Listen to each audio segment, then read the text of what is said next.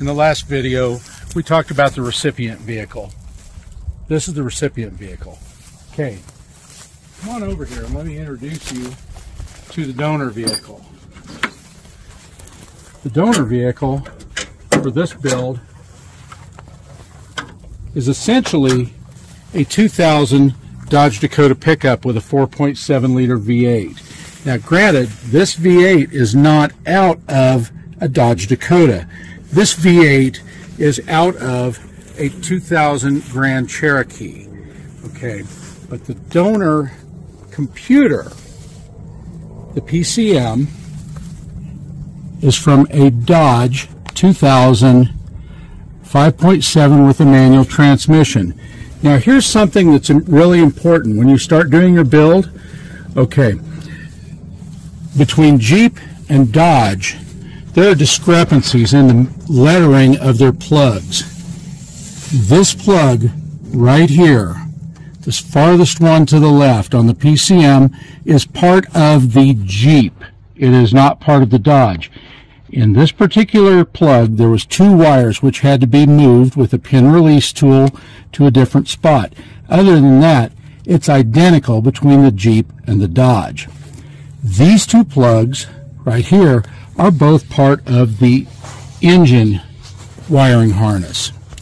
The engine wiring harness, your best bet is to get the engine in place before you start doing any wiring. That way you can cut everything to length and you're not guessing.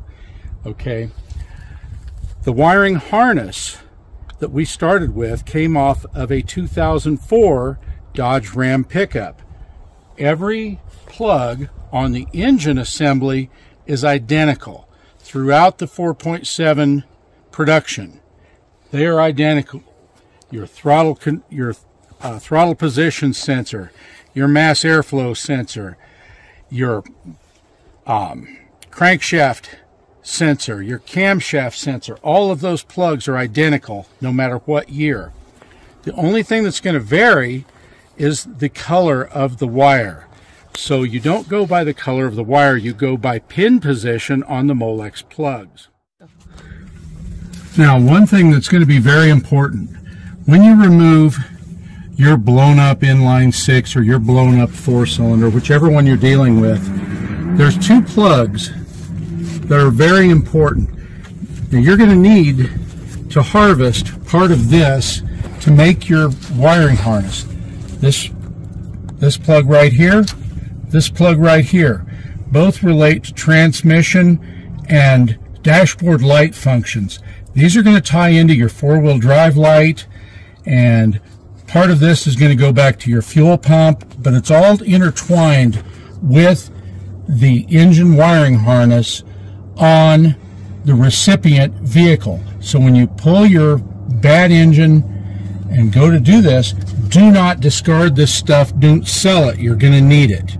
Okay, so save those. You're going to have to dismantle your old harness, and you're going to have to harvest these 2 plugs as they trail back down the transmission. This plug will not exist.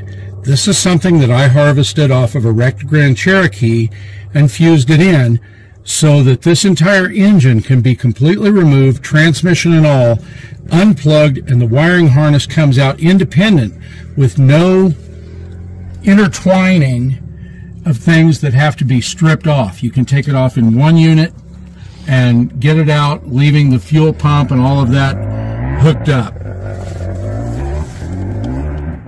Who were just thinking I was crazy for building this and using what I'm using. Now granted, there's no water in it, but